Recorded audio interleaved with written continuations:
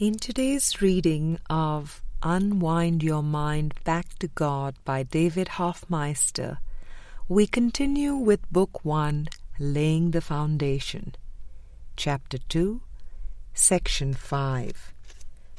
Consciousness as used in ACIM. Hi, David. I never expected to actually write a question or comment, but here goes. You said, consciousness, split mind, seemed to come into existence with the belief in separation from God, from oneness.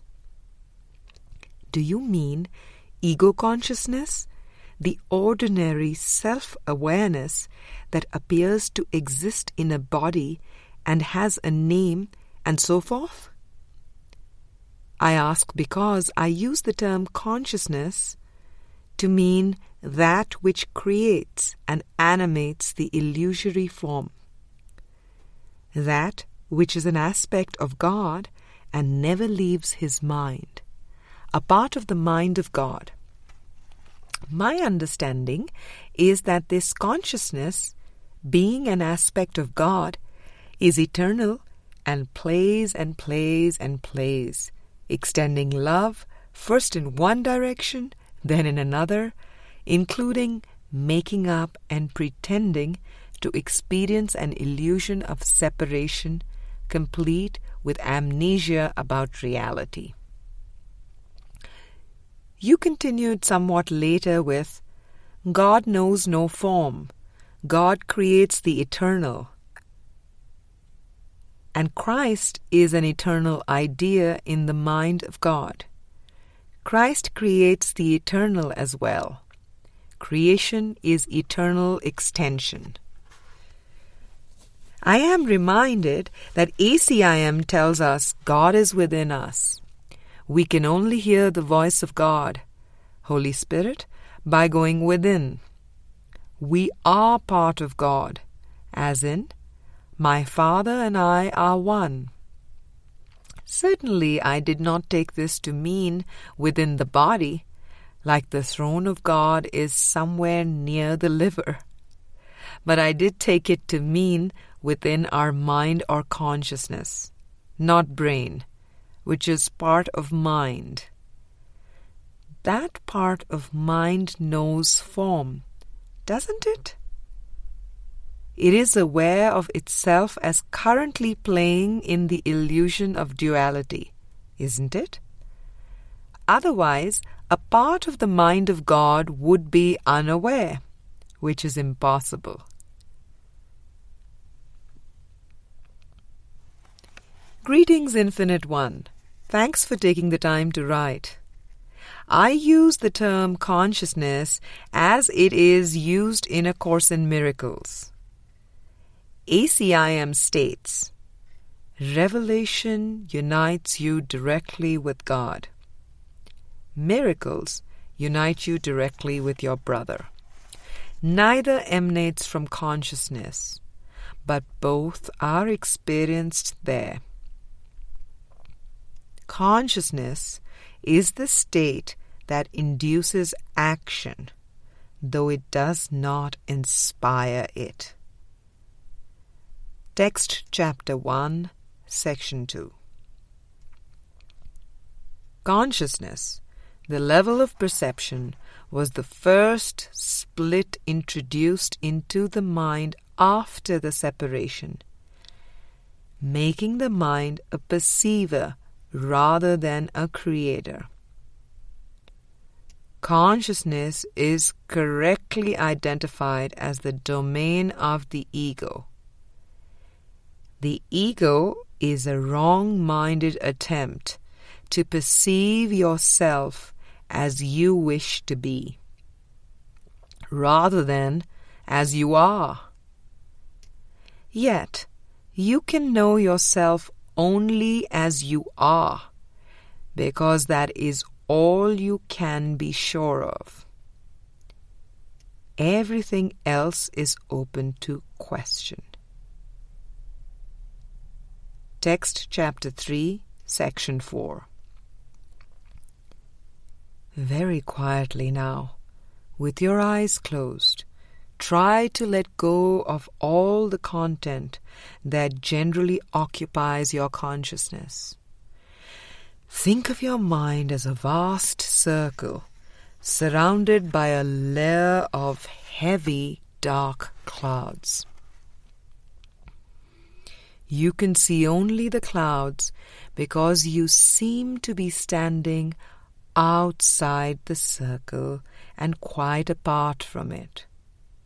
From where you stand, you can see no reason to believe there is a brilliant light hidden by the clouds. The clouds seem to be the only reality. They seem to be all there is to see. Therefore, you do not attempt to go through them and past them, which is the only way in which you would be really convinced of their lack of substance. Workbook Lesson 69. In the clarification of terms section, the idea of individual consciousness is described as immaterial because it is synonymous with the separation. Studying the separation does not lead to knowledge. Consciousness is described as the mechanism that receives messages from both the Holy Spirit and ego, in other words, the split mind. Consciousness is the focus of the mind training lessons in the workbook. It can be trained to reach the forgiven world that Jesus calls the real world. This is the dreamer of the dream perspective that I speak of frequently, which is a state of consistent peace and non-judgment. Revelation and miracles emanate from the light beyond consciousness. God and Christ, being pure, eternal, abstract light and oneness, have nothing to do with consciousness, which is split into illusory levels. In this sense, there is no God consciousness, for oneness and split mind are not reconcilable.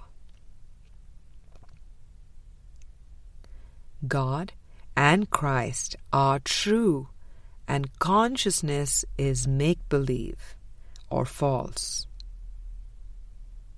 God and Spirit are God, and Christ are Spirit, and consciousness is the belief that there is something else in addition to Spirit. Awakening could be described as the release of the make-believe something else. Creation is the light beyond consciousness.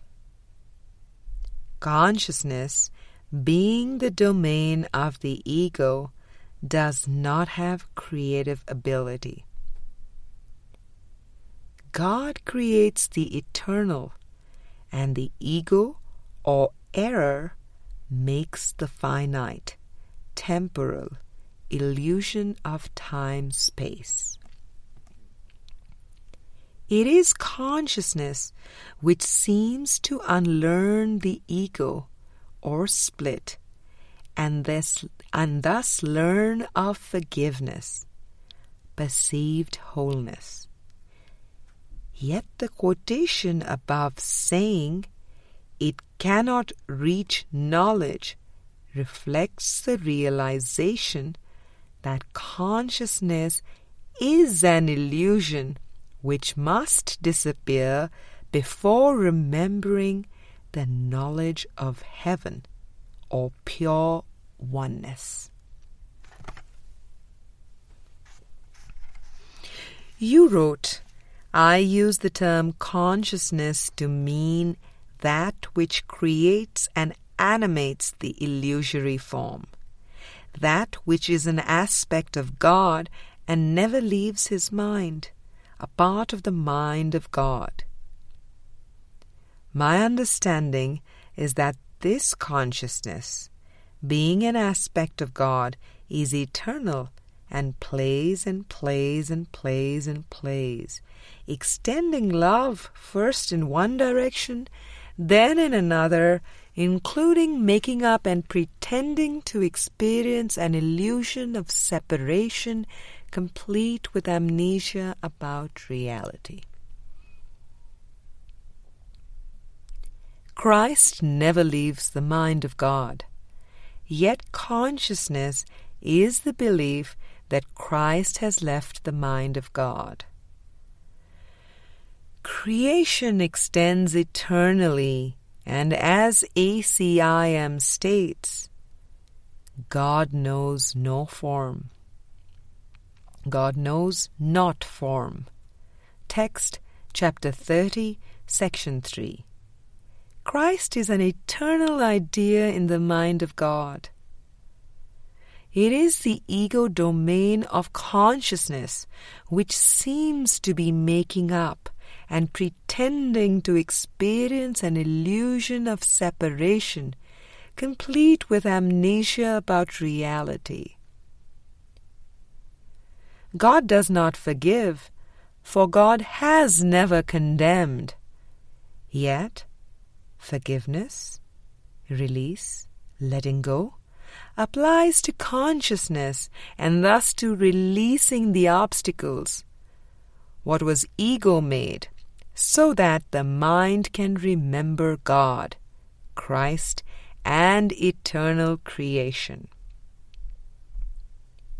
One of the key metaphysical ideas for understanding the importance and necessity of forgiveness of illusion and the release and detachment from the judgment of the world is stated in ACIM as follows.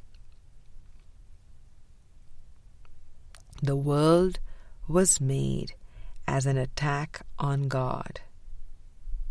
It symbolizes fear. And what is fear except love's absence?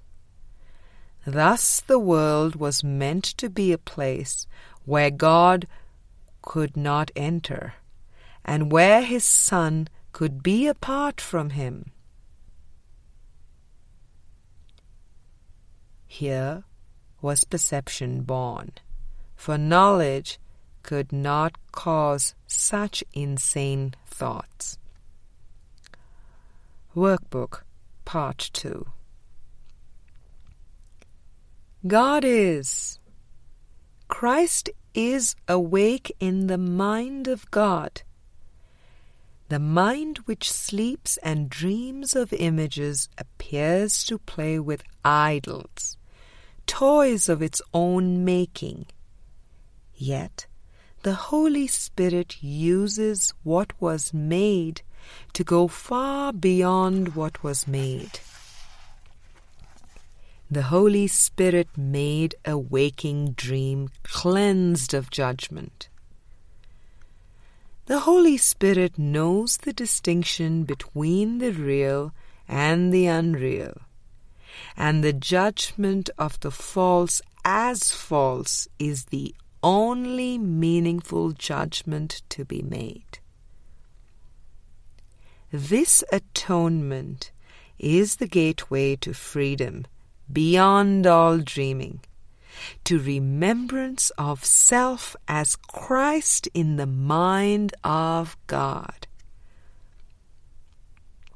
God and Christ are abstract eternal love, and the seeming world of parts and specifics is the veil which has been forgiven. The kingdom of heaven is within. Text chapter 4, section 3. I will use the metaphor mentioned in the ACIM workbook. If divine mind were a vast circle of light, and if this circle was seemingly surrounded by dark clouds of false belief and perception, consciousness would be the illusory experience of being outside of the circle. In sinking beneath the clouds of illusion, the experience is one of pure light. In truth, light cannot be surrounded or circumscribed, for light is literally the allness of God and Christ, which know perfect oneness. I rejoice in the forgiveness of illusion, for a child of God cannot be limited in awareness except by illusory belief. And happily, this need not be. I love you forever and ever.